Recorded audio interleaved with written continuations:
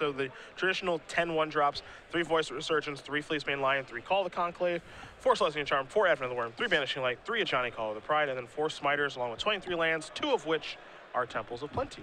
Yeah, and then Jessup is playing Mono Blue Devotion, pretty stock. You're not going to see too much deviation there. He does have the 9th 1/1 flyer in Gale Rider Sliver, 2 Rapid Hybridizations, 1 Cyclonic Rift, 1 Hollow Triumph, 2 Biden of Thassa, 25 land, including the 1 Nykthos. So pretty standard. I think things favor Jessup. We'll see, actually, I think what's going to be interesting to see who's going to be on the play first. I think that it's Jessup, as he's looking at his hand here. I'm not entirely sure. Maybe Snow is mulliganing his hand. We will get informed on that here in just a second. And Snow is mulliganing, so that means that he is likely to be on the play here. Again, things are pretty tough for him traditionally in this matchup, but as you mentioned, Mono Blue hasn't really gotten any new cards, and Green White has, oddly enough, been getting by Mono Blue a little bit more often now than before. Yeah, and I think something like Banishing Light is just kind of innocuous, but it does a lot of work at fighting both Thassa and Master of Waves, which are the best cards in the matchup probably from the Mono Blue side. It's a big card. We'll see if Snow's able to draw one of his 3 over the course of this match. Yeah, I mean, sometimes you don't even need them. You just curve out, maybe have a Celestia Charm to get in like the last few points of trample damage, and that's it, you know? Unfortunately for Snow here, he kind of got the pair down, so wasn't able to draw in. Got paired against the 7-1-1. See if his mana cooperates with him. And we have a Plains and a Soldier of the Pantheon. We are off to the races here. Jessup will draw a card. It's an island. So let's see what he can put together here. And he will just pass the turn, so no 1-drop here. So Snow gets to be aggressive. Yeah, Soldier's just pretty good in this matchup in general because it's typically things like Frostburn Weird and Nightveil Spectre that hold the aggressive creatures at bay, but Soldier just gets right through those. An attack for 2 puts Jessup down to 18. A Call of the Conclave will come in now, so we have a 3/3 Centaur token on the loose. We'll see if we do have one of those among our token stock, or if we'll have to fire Andrew Shroud. We've fired Shroud a couple times already. Okay, So not surprising. there's a Tidebinder Mage. That's a beaten. That is a beaten. Always is. Yeah, another one of the reasons why Mono Blue Devotion just is incidentally very good against beatdown decks is they have stuff like Tidebinder Mage main deck to get Devotion, but it also just functions as like a main deck sideboard card against a lot of these decks. It's just so brutal, especially when things kind of work out perfectly where you're on the draw, and in this case, Snow took a mulligan, and you get to Tidebinder Mage his 2-drop and just keep that locked down until the Tidebinder Mage leaves the battlefield, but it's not very likely against a green-white aggro deck. Makes it like a double mulligan virtually. Yeah. Snow's start is really good, though. I mean, Soldier in the Call of the Conclave in a Smiter. I mean, he's curving out. He's got big bodies out there.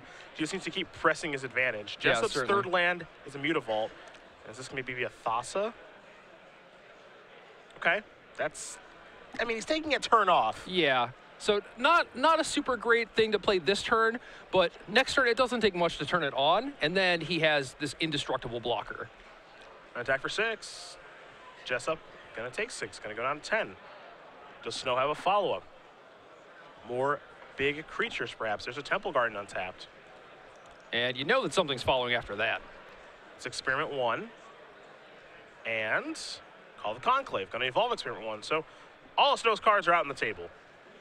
And now he's just hoping that this is enough. Maybe he works his way into an Ajani to jump something here, but Jessup knows what he's got to beat. Yeah. Now he's got to catch up. Yeah, this is what I got, man. Yep.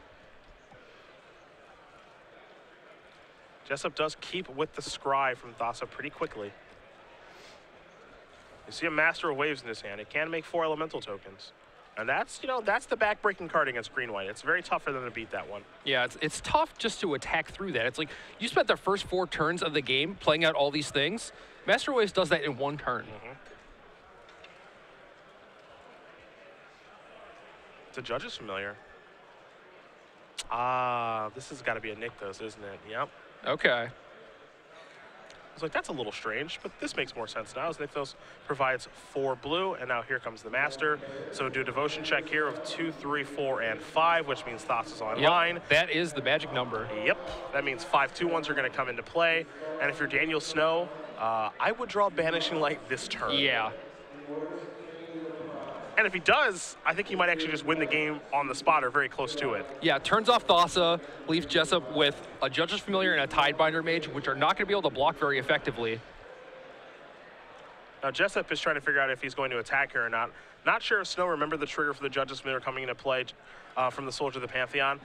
The Soldier trigger is like the hardest trigger in the world to remember. It is, especially for Judges Familiar. Like something out of a mono blue deck where it's like, oh, you know, I just kind of forget that that's multicolored. But also Jessup did go kind of fast. No. So Jessup is deciding if he wants to attack or not this turn. Thassa is kind of appealing to attack with. You can get in for that 5 points of damage. Yeah, and this game is very much about whether or not Snow can draw a Banishing Light in time. And I really like Jessup's attack here, where it's like, yeah, keeping a 5/5 indestructible guy on defense is really good, but you really need to close the door before you give Snow too many draw steps to find the card he needs. And next turn, I mean, he could potentially attack for lethal depending on how much mana he can generate with Nykthos. Yeah. And just make like Thassa unblockable, something else unblockable.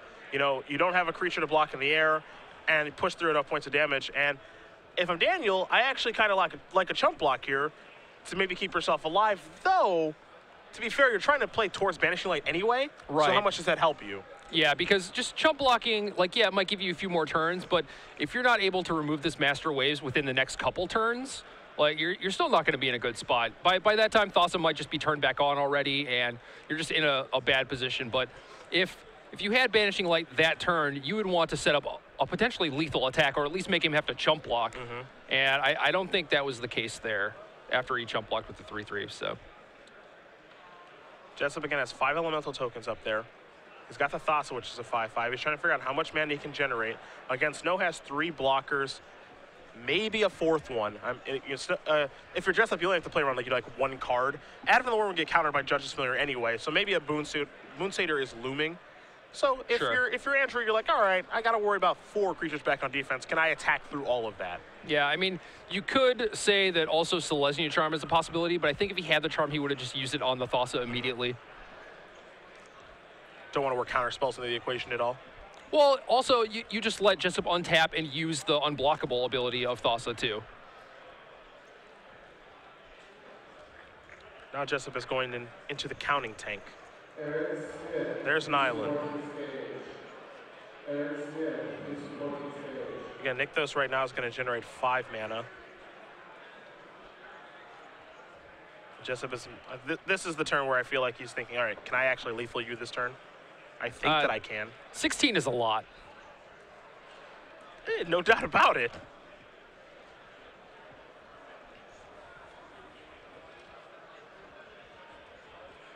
This looks like it's going to be 5.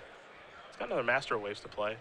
He can also go like Frostmourne with Master Waves. Yeah, I guess since he has Mutavault... Yeah, I think if he just unblockables Thassa and attacks with everyone and just doesn't play around a single thing, then he might have exactly lethal, but I also don't think he's in a rush, especially since he has the second Master Waves. Mm-hmm. You also have Judge's Familiar to block a potential, like, a Johnny activation next turn, so... This one's going to be for 6. Now it looks like, nope, not going to fire at Mutavault, just going to make this unblockable. Again, those elemental tokens that can attack, the 5 that can attack this turn are going to be 3 power creatures. Right. Because 2 masters are in play. And Jessup will get those organized to make sure he has the right ones that can attack and the ones that can't attack. And so now here's an attack, it looks like, with everybody. And again, Thassa is coming through unblocked, so Snow's at a virtual 11 at this point. So if he blocks the biggest creature, again, has 3 blockers. So it's 3 elemental tokens. Yep. So you have 2 left over, that's 6. Tidebinder and Familiar is another 3, that's 9. And then Master is the 11. 11 plus 5 is? 16. Daniel, do you have a thing? Some sort of thing. I'm not sure what sort of thing it could be. It's got to be like it's got to be Celestial Charm. It can't be Advent of the Worm because then the Judge's Familiar will sacrifice and then it'll die, so it'll be a point short. Yep. But it looks like since we're going to blocks, this is probably just going to be it. Yeah. Yep. So there's the blocks, and I don't imagine that Snow has Celestial Charm in his hand, so the damage is going to get counted up here. Yep, and that is going to do it. Andrew Jessup does win game number 1 here over Daniel Snow. We've got Mono Blue Devotion up a game here over Green White Aggro. And that is how Mono Blue preys on these green aggressive decks. Tidebinder Mage, lock down your 2-drop. Master Waves, can you deal with it? No? Well, here's a second one, just in case. And Snow's draw that game was good. I mean, we went turn 1 Soldier, turn 2 make a 3/3, turn 3 make a 4/4, turn 4 Experiment 1 make another Call of the Conclave. Yeah. And that game wasn't particularly close. It wasn't. No, I mean, like, Jessup had the turn where he played a Thassa and not much else, but just really closed the door with Master Waves. Yeah, that's what this deck tends to do against green-white decks. Now, we will take a look at Daniel Snow's sideboard here at Archangel of Thune, 2 Skylasher, 2 Setessan Tactics, a Banishing Light, 2 Unflinching Courage, a Tristani Selesnya Voice, 2 Sundering Growth, a Rootborn Defenses, 2 copies of Mistcutter Hydra, and a Johnny's Presence. He's kind of all over the place here, but he's got a lot of tools that are good against mono blue. Yeah, and a lot of the stuff's redundant. So, like, you see 2 Skylasher, 2 Mistcutter, and they're good at different points in the game. So I understand that split. And, you know, basically he's just playing 4 protection from blue creatures. But Mistcutter Hydra is a split card, you know, you want that later, so I can understand only playing 2 of that. Tactics, excuse me, are probably cards 5 and 6. Banishing Light can be card number 7. The question I have for you, actually, is do you go a little bit bigger with Archangel, which is great in this matchup, Tristani, which is pretty good, but, like, a little difficult to cast, and then these Unflinching Courages? I think with 4 protection from blue guys, like, that is probably your plan, is, like, try to stick a Courage on one of them. I can totally understand if he thinks that his sideboard is good enough that he doesn't have to try and assemble that on a pro blue guy. You know, if he likes Archangel and Tristani and things like that and thinks that he can control the game in that way and doesn't need the Courages to be, like, all-out aggressive, like, he's, you know, building a better board state, basically, like building his own Master Waves over the course of a few turns. Like, I could understand not having the Courages, but Tactics is certainly a card that he wants. Like, I think that is the matchup that it's there for. Yeah, I expect to see at least 6 cards come in here in Mistcutter, Skylasher, and Tactics. The others are negotiable, right? I would say. Yeah, I think you want the Banishing Light, and then I do think you want the Archangel and Tristani as well. Okay. A lot of cards come in. Not sure which ones do come out here. For Mr. Jessup, what do you see? 1 Rapid Hybridization to go with the 2 he already has main deck, 2 Dispel, 3 Gainsay, 2 Negate, 1 Cyclonic Rift, 2 Dissolve, 2 Domestication, and 2 Jace Architect of Thought. And we've seen this all day. Mono Blue does not have a very versatile sideboard. There's a lot of counter spells, some stuff for other creature decks, and it just looks like a Rapid, 2 Domestications, maybe a Rift. I don't think you want Jace in this matchup. It's generally good against the smaller creature decks, not really the bigger or, like, medium-sized creature decks that green-white is. So 1 Rapid, 2 Domestications, maybe a Cyclonic Rift. And I don't expect to see him sideboard a lot because the matchup's already pretty good for him. Right. So Biden is one of those cards that is generally good against control decks, but not so great against other creature decks. So I'd expect that one to go. And then I'm really not sure how most people sideboard in this matchup. I feel like there's just one of the 4 of creatures that comes out, but I'm not sure which one it is. Okay. It could be something like Cloudfin Raptor, maybe, or maybe Nightveil Spectre, because it's like a slower version of that. But really quickly before game number 2 does begin, we will talk about our Modern Premier IQs. Again, we've been running these for a couple of weeks now. Began in Baltimore. They've all been won here by Overgrown Tomb decks. We've had 2 Black-Green decks win, and we've had 2 Junk decks win. Now, what's great about this is we get to actually bring Modern now to the Open Series with these Premier Invitational qualifiers, $5,000 in cash prizes, open points to all participants, top 4 will receive invitations, enhanced side event prizes, and a whole lot more. It is also kind of scaled back the time that we start the tournaments on Sunday. So today, this is our last run of coverage, and tomorrow morning we begin at 8 o'clock East Coast time, where we will cover the elimination rounds of our Standard Open and crown ourselves a champion. Our Legacy tournament will begin at 9 a.m., and then our Modern Premier IQ will begin at 10 a.m. So we're able to run 3 tournaments on Sundays, one of which is Modern. We know that you guys have wanted Modern on the Open Series for a while. We're glad that we're finally able to bring it to you. And the best thing of all, of course, is that if you're a local organizer and you want to run Premier events at your store, you can do that. Yeah. So they're not only on the Open Series. If you guys want to run Premier Invitational qualifiers at your store, by all means, get in touch with Star City Games Organized Play Department. They're not hard to set up. It's pretty easy, just like our Elite IQs and our Star City Games Game Night. So get in touch. Again, you do see the prizes, the open points available. It's pretty fun stuff. Pretty good stuff here. Game number 2 going to be underway here between Jessup and Snow. And Snow will be on the play. Will he keep the 7 is the question, as he is down a game here. It looks like Jessup is taking a mulligan. So he was not happy with the 7 he found. But again, he's able to mulligan this matchup because his cards undo mulligans very well. Tidebinder Mage as an example of that. Yeah, Master Waves especially. Yeah. So far today, we've seen a few mulligans to 5. Tom Ross, I think, was the only one that won on the mull to 5. Yeah. Have people been winning on, like, actual mulligans, too? It always seems like the person that mulligans loses. I'd have to think about it, actually. not positive on that. I feel like I've seen him win or two on a I guess Manfield kept his hand and then ended up losing to his opponent at mulligan. But yeah, it's like the standard decks are, like, they're not super fast. You know, they're not winning the game on turn 4, but like they are certainly in a lot of command on turn 4. So you have to be careful, like the types of hands that you choose to keep. You know, like if your hand is a little slow, maybe send it back, that type of thing. I think that's more of Seth's hatred for mulliganing more than anything else. Well, I wasn't talking about Seth specifically, okay, but just in general that we've seen throughout the course of the day. I mean, Tom Ross's willingness to mulligan is commendable. Just willing to mulligan and just snap off one-landers. Yeah. I love both. Right. One land, a couple one-drops? Yeah, let's go. Yeah. I'll draw a land. What more do you want? yeah. I will easily draw a land.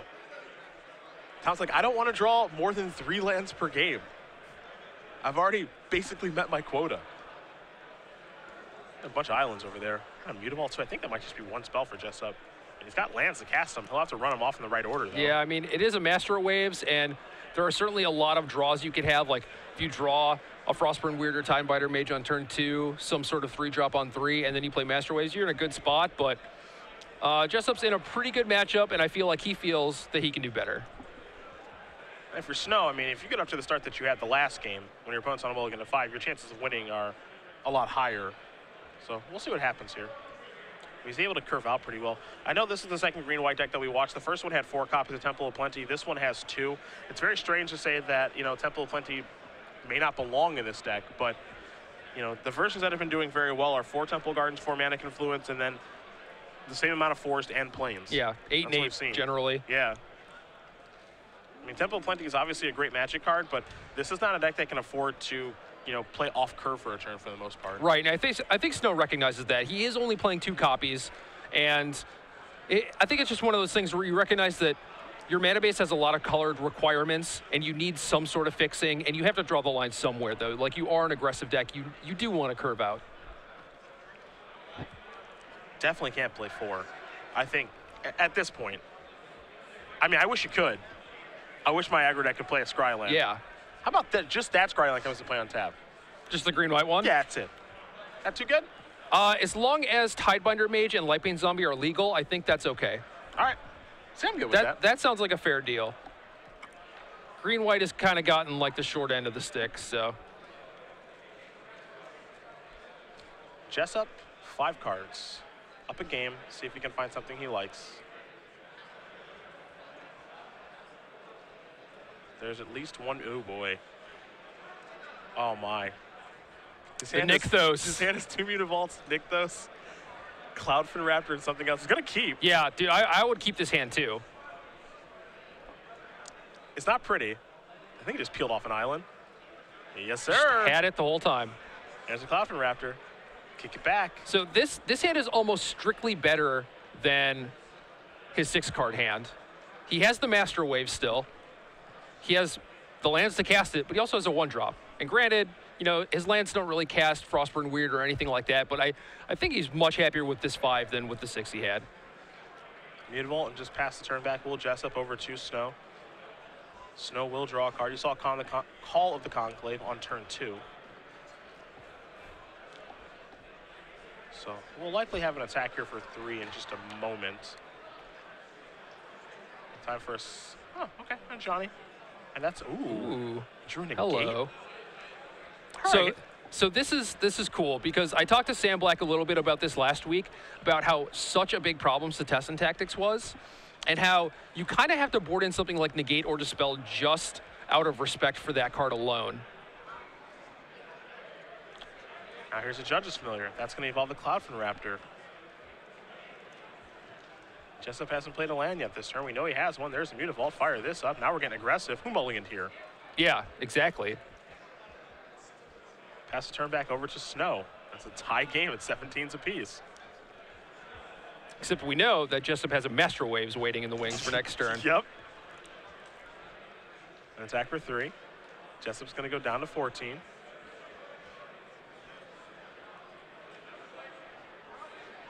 Snow going to play a Temple Garden untapped. He's going to go down to 15. Looks like he's got some spells to play. There's a Fleece Mane Lion. Just going to pass the turn back with the ability to cast a Selesnya Charm. That smells like Skylasher to me. You think so? I mean, it could very easily be a charm, but as a mono blue player, you know, like Skylasher is one of the easiest blowouts, I think. I mean, even if he's bluffing Skylasher here, which I think would actually be a really sweet play, I'm just like, all right, play my Tumble Garden untapped, pass. Like, you're not going to attack. Yeah, I mean, is it worth it to play your Garden untapped to bluff Skylasher to prevent 2 points of damage? You're kind of just breaking even there, except, you know, you put the fear in him. Yeah, I mean, he could play something that involves a Cloudfin Raptor, so you're saving a point that way, because it can go from, like, if he plays Master, it goes from a 1-2 to a 2-3. But then you might as well just attack with the Raptor, right? Because if he doesn't have it, then you get in 2 points. That's true. That's true. 4 elemental tokens in the house. 3. I lied. 3. Now here's your attack for 2. Yeah. Yeah. So now he missed out, or at least he gave away 2 points of damage. Well, okay. Like, in theory, right? Yeah, like he gave away 2 by playing I Temple just Garden assumed untapped. that, like, maybe Charm was coming that turn, but... Here's 3 mana. Yep, there's the Banishing Light, and it's very important for him to have that. And now here's an attack for 6. Green creatures are pretty big. They don't waste much time closing the door. And why would you? You know, you have 3 power. Let's get in there. Jessup needs to draw another copy of Master of Waves. That's, I believe, his best draw right now. If he can draw one, he's in a pretty good spot, but he needs to draw one. So this might be interesting. Maybe Snow is keeping open Charm to counter a potential domestication.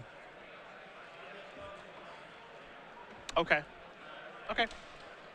The problem I have with that is just like there's the Judge's Familiar just on the table. Oh, yeah, that is true. Blocking the charm. Yeah. That's why I don't like paying the 2 life. He does have it. I also see a Setessan Tactics, so this looks like it could be a pretty good like charm and a turn, make a 2/2, and then either you can just attack with your 3/3s because that's pretty good, or you can use tactics to potentially wipe Jessup's board. Jessup going to reach here maybe for a Mutavault activation here.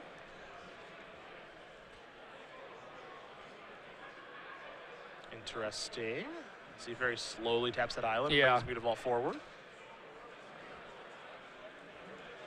Maybe getting very aggressive here. Yeah, I mean, the game is still relatively close. Like, Jessup is down to 8, but Snow's also at 13. You know, that is pretty low. It doesn't take much, just like a steady string of chump blockers maybe, or like a Cyclonic Rift to bounce that Centaur token, along with something that blocks the Lion, maybe something that involves Cloudfin Raptor or whatever. So I feel like there's a decent amount of merit to Jessup, like, not wasting points of damage in this spot. Jessup just attacking with the Mutavault before passing the turn back. Snow's going to untap, take a draw. In his hand right now is Selesnya Charm. It's a Setessan Tactics. He just added a Plains to it. So he will deploy the Plains. And so he wants to use these 2 fantastic spells. Looks like it's going to be a Tactics. So he wants to clear some things out of the way, it looks like to me. Yeah. And that's not bad. I mean, it looks like Jessup was setting up for a double block, like Mutavault and Cloudfin Raptor are probably on the Centaur. Almost certainly not on the Fleecemane Lion, because it can just go monstrous at any point. But at that point, wouldn't you rather use Selesnya Charm maybe, like save the tactics for the scarier things? Like Master of Waves, I guess, is not super effectual if you're just tacticing all of his guys away. But yeah, and to be fair, like, you know, by tacticing the things away now, your the Master of Waves is, you know, not scary anymore. Yeah. So tactics gets strived once. Cloudfin Raptor bites the dust. 4 damage comes across the Fleecemane Line. Jessup goes down to 4, with Selesnya Charm still in the holster.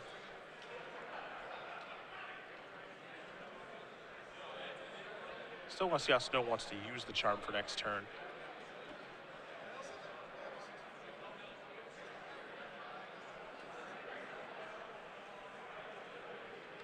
Jessup, don't have a great look at what's in his hand, but he will play an island, so he's just got 1 mystery card hanging out. I think he just still has that Nykthos. Ah, right, from earlier. And all you can do is just pass the turn back to Mutavaults and Judge's Familiar. That's it. Snow will draw. Again, we know he's got the charm.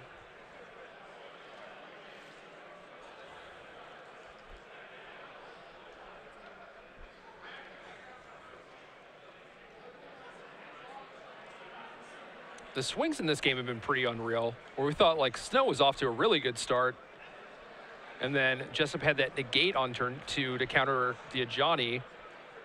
Yeah, I was surprised to see that. Yeah, and then he ran that into Master Waves, but then it just kind of all fell apart once he got Banishing Light. I don't think he's drawn a spell since then.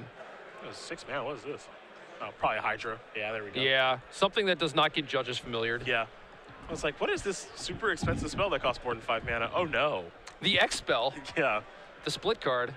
Red zone.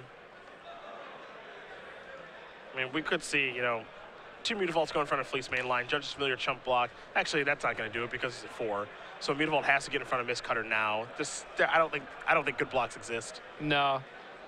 You put Mutavault in front of Mistcutter and then another Mutavault and Judge's Familiar in front of Fleece main line. Take 3 down to 1, but your entire board is decimated. They still have a giant pro blue creature. You're probably on a no for at that point. Yeah.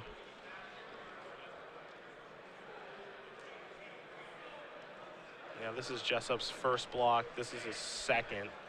And he's not even getting Fleece main line off the table, so nothing's leaving the table for Snow. Yeah, so he's basically on a no for now. He will untap that island and draw a card here, but I am fairly sure there's not a card that exists as he draws an island, so that's certainly not it. Yeah. Island is powerful. It's not that powerful. One could argue the best land in Magic. Best basic, I would hope. Could just be the best land. Debatable. Pass the turn back. Old Jessup. Looks like we're going to play one more turn here. A Snow will untap. He will draw a card. Get Aether Spouts. That's an Ajani. That's overkill. Yeah, that's definitely overkill. He's at 1 life. all of your creatures are lethal. Flying and double strike, this blue creature. Attack with everything. Let's play a third game. Aether Spouts you. Aether Spouts, yeah. Daniel Snow and Andrew Jessup are going to game number 3. But unfortunately for Daniel, Jessup will be on the play this go around. Yeah. Daniel showed off the power of his sideboard cards in that game for sure, where while the tactics might not have done a ton, it certainly did its job. You know who we've seen 2 times today? Only twice. Andrew Boswell. In the background, watching as a fellow green-white player plays on. We saw him in round 1, stand behind Reed when Reed was beating green-white, and now we see him standing behind Daniel Snow. Does he know when there's green-white in the feature match area? Just a careful observer. Yeah. You got to imagine he's just like, good job, buddy. Better win, green-white. 5/5 Mistcutter. Nice work. I'm going to tear the rest of these sleeves off my shirt. What? There are none left. There's just a little bit. No, maybe he'll rip Snow's sleeves off. Wow, that would be good. Yeah. That'd be really good. If he wins, just rip him off. You're part of the team. Team Toy wins. Don't know how Boswell's tournament went this weekend. He's obviously looking on, and we know that he's not going to make the top 8. I imagine he played green-white again, though. He's been on a bit of a heater. Got second place in Baltimore and then second place at the Grand Prix. Yeah, that is true. And I really liked his deck in the Grand Prix, too. Yeah, he played Jund. Yeah, I mean, you say that, it's like, oh, well, that's boring. But he had a main deck Lavamancer, a main deck Olivia Voldaren, and he was, like, pretty well set up to deal with all the junk decks playing Lingering Souls and the Birthing Pod decks, which I thought was really good. I mean, that's a good place to be. I mean, one could argue those are the 2 best decks in Modern. Exactly. Like, 2 best archetypes. Right. Yeah, and Olivia just is against both those decks. Yeah, Olivia's lights out. As long as you can play it, like, on a stable board, I mean, it's going to catch you up really fast. Yeah. Yeah, so I really liked his deck.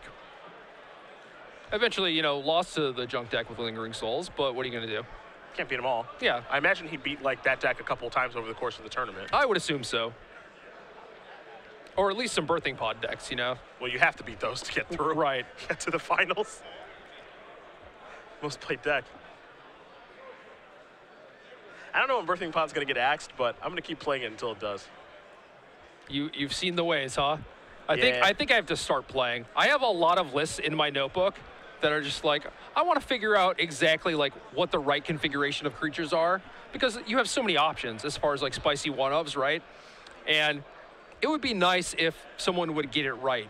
because like you can copy like Sam Pardee's deck, and that's a reasonable place to start at the very least. But for the most part, people's decks differ very heavily. Yeah, it's like which one's right, which one's wrong. Yeah. Like what bullets are appropriate for what reasons.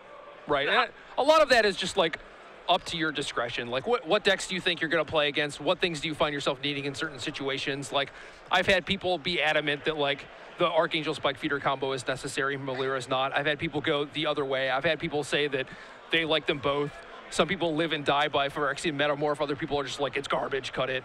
Yeah, I was going to cut Glenelund's Archmage, not Archangel. The Archmage from my deck for the PTQ last week, and everyone's just like, you're crazy. You're crazy, what are you doing? I think that's one card that helps you out in so many matchups that's like the perfect bullet. So like what I was predicting the people at the PTQ were going to be playing, it was not good against those decks.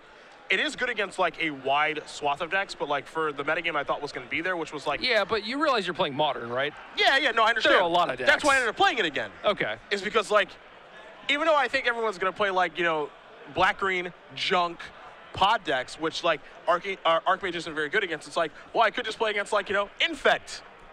And like, it's good there. Right. And some other decks. So I went back to playing it, and it was like pretty good. So I was glad that I played it. I played against a lot of Splinter Twin in the Northwest, so I don't know. Jessup and Snow, game number 3. Jessup looking at his opening hand. This is a big game. This might be the definition of a big game. Yeah, whoever wins this is playing tomorrow morning. There's only room for one, and they're both keeping their hands, so let's have some fun. Just an island and pass the turn back. Should be a good one. Forest, Experiment 1, bang. Out of the gates very quickly. Is it Tiebinder Mage time? Off the top. Good place for it.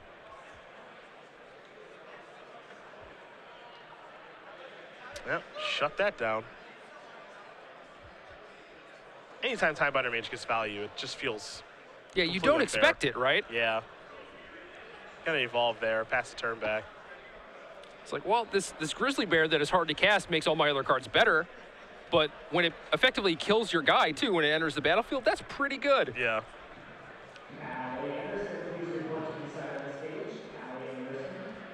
Jessup with an island. That's going to be Mutavault instead, excuse me. See if this is going to be one of those Thassa turns again. He's just going to pass. Suspicious. That was a negate last time.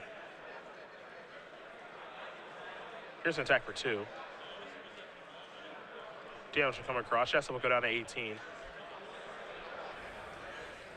If I were Snow, I would just be very uncomfortable always. Just in this matchup? Yeah, it's just like most of the cards that Jessup can play are just like, ugh. I mean, like, you know, when your opponent has 3 mana untapped, it's like kind of scary. You saw Snow did pass the turn back before evolving, so yeah, it's going to stay as a 2/2. The likelihood of that Tidebinder Mage leaving the battlefield is not very high anyway. Yeah. But, you know, you want to keep it tight. You want to make sure you hit all your triggers, and you never know what could happen. That Tidebinder Mage could have to chump block at some point, and then you'll be happy that you evolved that Experiment 1. Is it Master or Domestication? I think you want to domesticate that Lion. Yep. I'll be taking this, thank you. Not great against the Soldier of the Pantheon, but still a 3/3 creature, reasonable, adds a reasonable body to the clock and takes away from Snows, so not the worst. An attack for 2. Gonna tie things up at 18. Snow will play a Forest. That's land number 4. This is 3 mana. Feels like maybe a Banishing Light could be in a Johnny, but he's gonna slow down and unwind here. Yeah, it is. It does have a Banishing Light, and this could be one of those things where it's like, oh man, I want a Banishing Light, that domestication so badly, right? But then what happens if he plays a Master of Waves? Yeah. Am I just cold then? Nightmare. Like, can I afford to wait, or do I actually need this Lion back in order to win the game? Well, there's Banishing Light, so he's casting it to get the Lion back right now. Now, there are more answers to Master after sideboard, so that's Tactics being one of them. Right. So he could have that in the grip. And if that's the case, he definitely wants a Lion on his side. Yeah. You know, that's well worth a Banishing Light, because not only do you take the Lion away from Jessup, you get it back, and then you can use it to fight an additional creature with Tactics a few turns later. Jessup draws. Looks like he's flooding out a little bit. I mean, he's got Master in his hand, but it also looks like there's a couple of lands over there. Yep, he's going to deploy one of those islands. Yeah, this looks like it might be master time. Yeah, this is not the best master of waves we've ever seen. It's only for 3. Yeah, but then again, you look at Snow's side of the field, and those elementals basically trade up with all of his creatures, you know? That's pretty good for 1 card. Just whether or not Snow actually has an answer for it.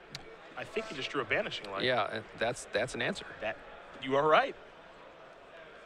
Temple Garden going to come to play on tap. Snow's going to go down to 16.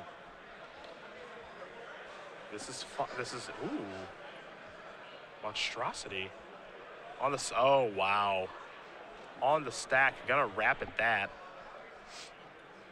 That was an aggressive Monstrosity. Yeah. A little surprised. Frog Lizard incoming. Evolution on Experiment 1 as a 3/3 does come into play. No real great attacks here. Soldier, I don't think, wants to work its way through those waters, so just pass the turn back. Yeah, not really. Especially not if your plan is to Banishing Light the Master on a subsequent turn. You really don't want to trade anything for an Elemental. I believe another island there for Jessup. A little bit of flooding from the Mono Blue Devotion deck. Can Snow work his way through a poor matchup? Looks like Jessup may be getting aggressive here. Gonna fire up the Mutavault and attack here as it is a 3/3. A very, very quick block will allow for a trade. 1 card you see in Jessup's hand right now, he actually has a Dispel. Like I said, man, you got to respect Cetessan Tactics, but Dispel also has a pretty reasonable amount of targets in Snow's deck as well. Advent the Worm if you want to keep that in, Selesnya Charm. Like, for a mostly creature-based beatdown deck, you have a lot of targets for Dispel. It's Banishing Light. Very quickly going to be targeting Master of Waves if it resolves, and it does. So there go the Elemental tokens. This is a relatively safe attack, so in we come for 2. Jessup shrugs his shoulders, says, yeah, I'll take 2, I'm at 14. Is there a follow-up play here for Snow? There is not. So Jessup will untap. His hand right now is Island and Dispel. He will draw a card. I believe it was another island. Yikes. A draw that started off so promising with Tidebinder Mage and Master of Waves, and he's starting to wear it a little bit. Yeah. You can definitely tell that, you know, there's some frustration here, because I imagine, you know, Jessup in the first game, he's playing against Rio, he's like, okay, perfect. Yeah, this is exactly where I want to be. This is perfect. This is the matchup, yeah. right? Here comes Soldier again. Down to 12. Just a baby Experiment 1. Snow passes the turn back. He's been holding a Selesnya Charm for some time now. Jessup will draw. Didn't get a great look. Mutavault. Yep. That helps. Not the perfect card. It's better than nothing. Better than nothing, yeah. After drawing a string of islands 2 games in a row, Mutavault, you're just like, thanks, buddy. I appreciate you showing up. Snow gonna play Mana Confluence. He is attacking for 2. Will Mutavault maybe feel like trading here? I mean, I think you want to, right? Like, you can't Selesnya Charm the Soldier. It's pro multicolored, so you got to be pretty sure that this is a clean trade. And, you know, your Mutavault's not really getting any better, and you just want to preserve your life total. When you're Jessup, you have powerful cards in your deck like Domestication, Thassa, and Master of Waves. You just want to buy time and try and draw into some of those cards. The trade does occur. Jessup will draw.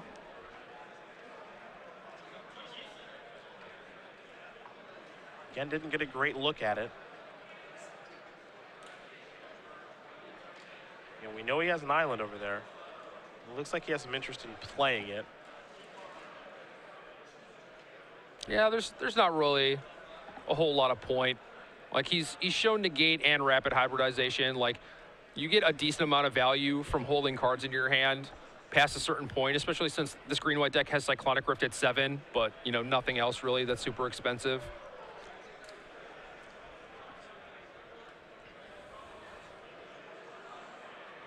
Yeah, I think what he's doing is he's taking like a really long turn, and he's trying to like, okay, I drew something. You know, he's trying to bluff. Right. A little bit like, okay, I drew something. I'm not going to play this land. This card that I drew actually matters. Here's some mana. What do we got here? There's an Johnny. Can't dispel that one. Nope.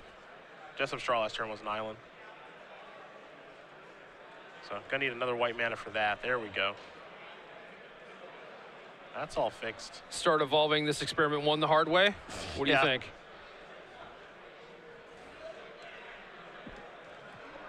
Yeah, I like attacking, because if he trades with the Tidebinder Mage, your bigger experiment 1 gets unlocked. Right. So Jessup takes 2 more, draws a card. I think that was a Tidebinder.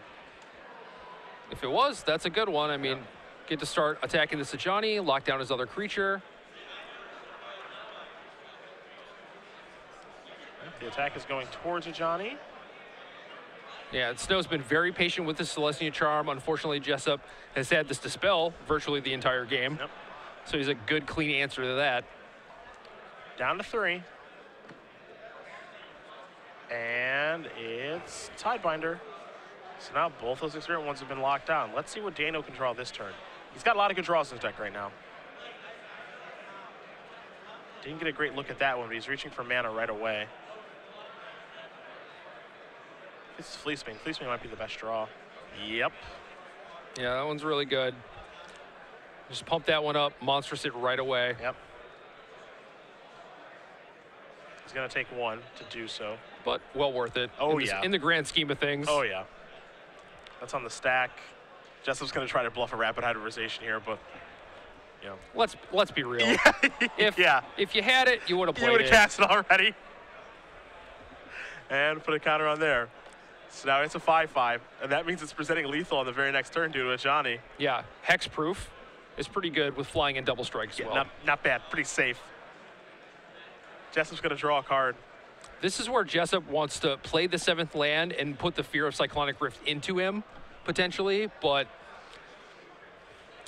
if you're in Snow's spot, I'm not sure there's much you can do, you know? If you don't go for the win, end of your turn, he could potentially overload Cyclonic Rift, get his Master Waves back, and just kill you from there, so. Yeah, I think you're just going for it. Right. But if you're Jessup, at least make him think about it, you know? You play the 7th land, there's, you know, a small percentage chance that Snow outthinks himself. Right. I mean, I guess one of the things that Jessup could do this turn is send both Tidebinders at the Ajani, put it to 2 loyalty, and next turn he can't give his thing flying in double strike, but he does unlock one of his experiment 1s. So I'm not sure if that actually saves him in the long run, maybe gives him an extra turn. I think that's what he's kind of deciding right now is if I attack with both my Tidebinders, yeah, I get to knock it down to 2, but then at the very least, you know, experiment 1 gets to attack me. Now, Snow did forget to evolve that other experiment 1 again. That kind of matters a little bit. That is true. That is true. Yep. Chooses correctly. Yep. So that Johnny's going to go down to 2. Jessup's going to play a land. Just pass the turn back. He doesn't die on this turn. But does he have any outs? Maybe Cyclonic Rift does some things, but Johnny's going to tick up. Yep, that's a really good place to put a counter. Let's attack for 6, 7, 8, 9. Jessup is going to go down to 1. Does Snow have a follow-up play? 3 mana. Yeah, Smiter's fine. It's going to evolve both of these. Missed lethal. Yep. Yep.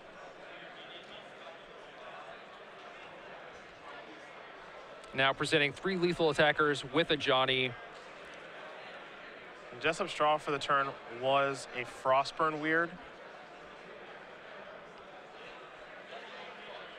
And it's an unfortunate time for Jessup to flood out as badly as he did, but yeah, I mean, two games in a row that otherwise were like pretty interactive and pretty good, but you see green-white take down the supposed bad matchup, you know? yeah, that's kind of the story here, where